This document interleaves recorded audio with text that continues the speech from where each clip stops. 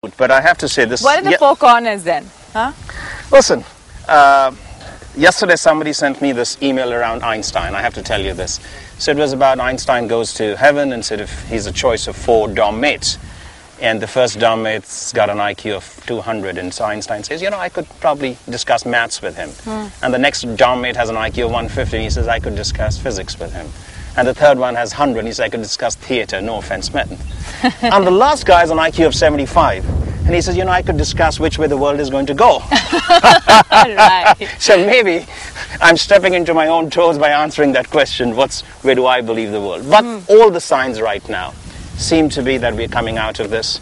Maybe a second stimuli is needed. Is needed? I would think so. I would think so, because after all, there is a lot of overcapacity in the world. Unemployment is still very high. There's been a lot of loose monetary policy which could get tightened. So it's fair to assume that you could need some second stimuli as well. So rates are headed up further, you think?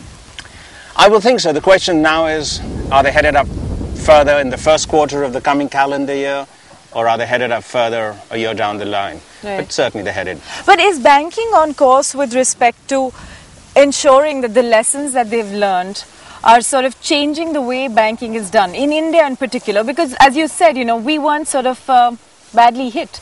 So are we sprucing up the system? Yeah, I think firstly this crisis in many ways, I think the world has become a better place to live in. There were many structural imbalances, those have got corrected, humility has come Arrogance has gone up. Arrogance has come down, humility has gone up. I think the globality of the world has truly got recognized, coordinated actions. So I think there's a much better place to live in than what it was probably in an imbalance, euphoria imbalance about 2 years ago. I think compensation will get readjusted. So I think in many ways, all good stuff. That's a sore subject, isn't it? This whole compensation story, right from what happens in New York's banking, boardrooms down to what happens here. As a banker, do you think it's an overstated subject, compensation, bonuses for bankers? You know, the truth, like in many things, lies somewhere in the middle.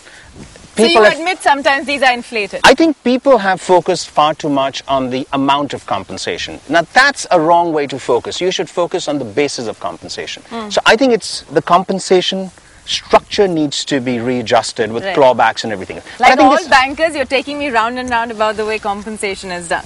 Huh? Okay, you've heard this one before. Don't they say golf is really a game that's played on a 6-inch course, the one between your ears? As a challenge, what does golf throw up to you that comes across as something that you feel on the chair as a banker as well? The big challenge. Unpredictability of the next step or the next shot. Sitting in my office, it's very simplistic to assume that the forward path is going to be an extrapolation of what happened in the previous 3 months.